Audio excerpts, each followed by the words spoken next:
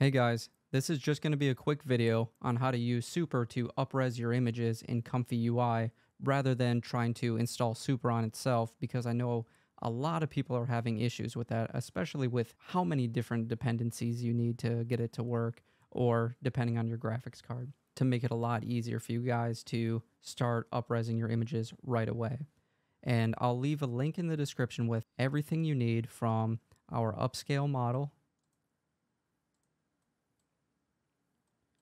to our interrogator to installing Super.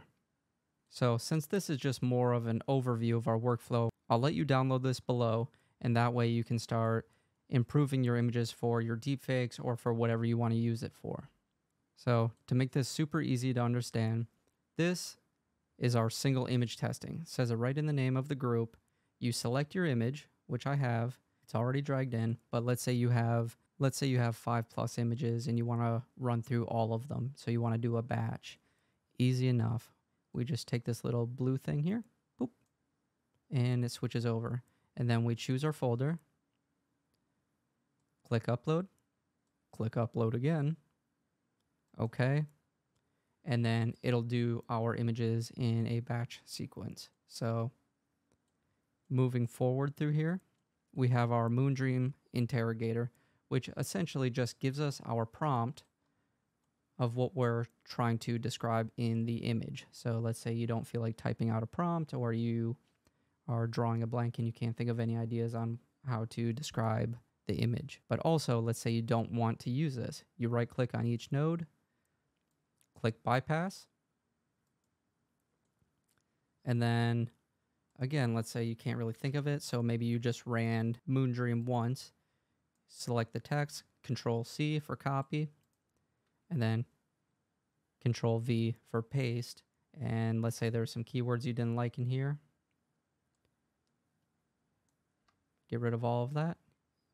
Easy enough. So now it'll use this prompt in the Super upscale node.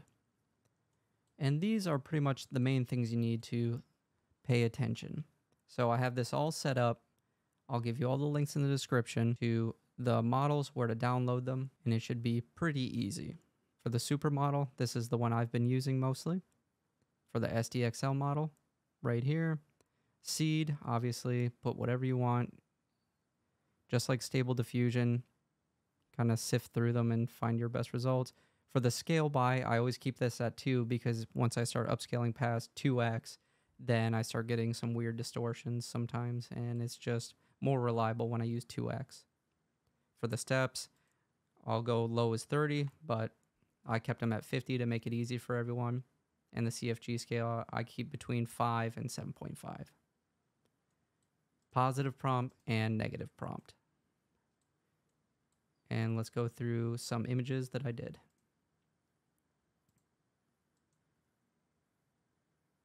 Just using the Super prompt. This is the Moondream. Same seed, same settings. And again,